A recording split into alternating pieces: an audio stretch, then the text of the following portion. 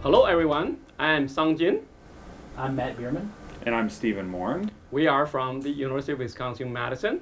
Today, we'll discuss the paper we recently published with JPC Letters, in which we discuss how would you go from growing crystals like this with huge macroscopic sizes and very well-defined facets, to taking advantage of crystal defects, such as dislocations, to give us small crystals such as these.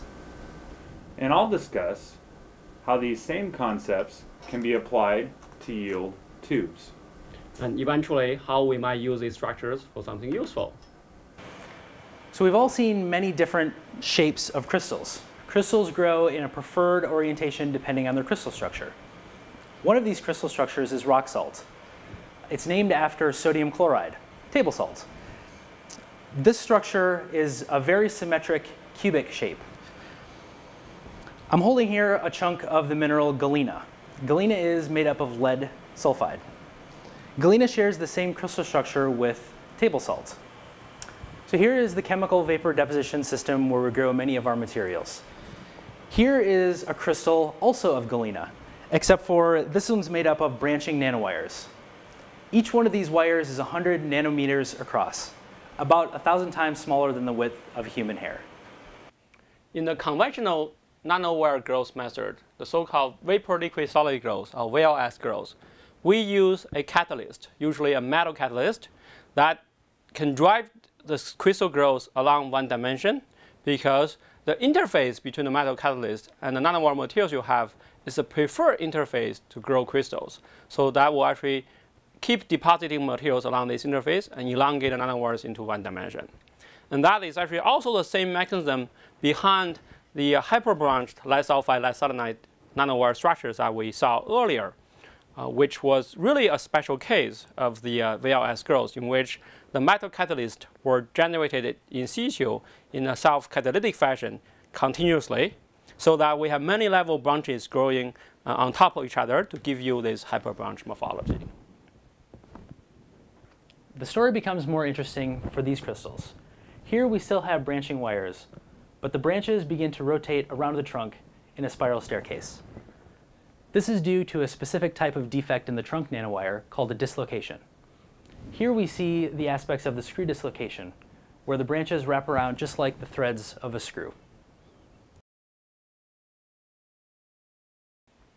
To understand that concept, we have to understand screw dislocation and why it is relevant to crystal growth.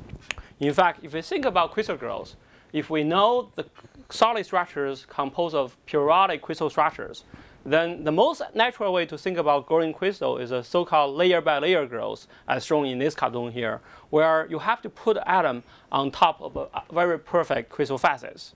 It's actually a lot better to put an atom on the step edge and the kink side of a layered atoms. However, when you finish the new layer from the beginning to the end, you have to nucleate an additional layer to enable this growth mode to happen.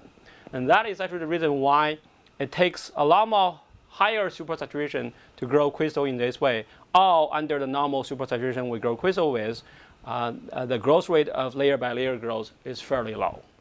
In most of the crystals, they're actually never perfect. You will have defects such as Screw-Dislocation. That will actually give you a step, a shared step on the face of crystal. And this step will become the natural place to add atom to. And the best part is actually that when you keep adding atom to that step, what you will do is actually that you're going to make a spiral on top of a crystal. To think of dislocations in nanowires, it's useful to think of a macroscopic object that we're all familiar with, such as this spiral staircase that I'm standing on.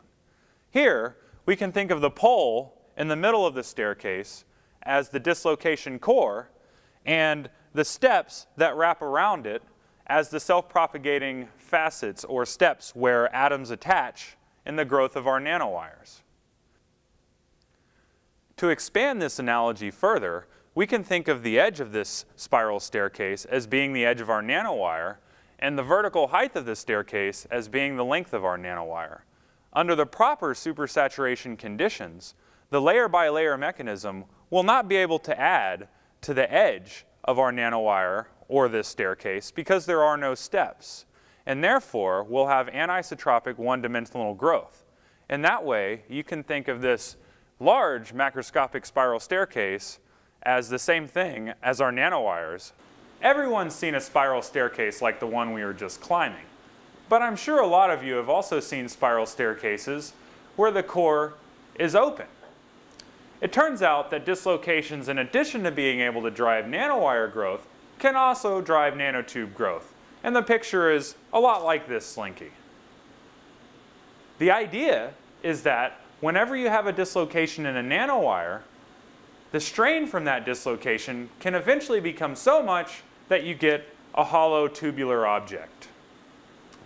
This is something that's been observed and reported a lot in the literature, but until our recent work with zinc oxide nanowires and nanotubes, the connection to dislocations had not been recognized.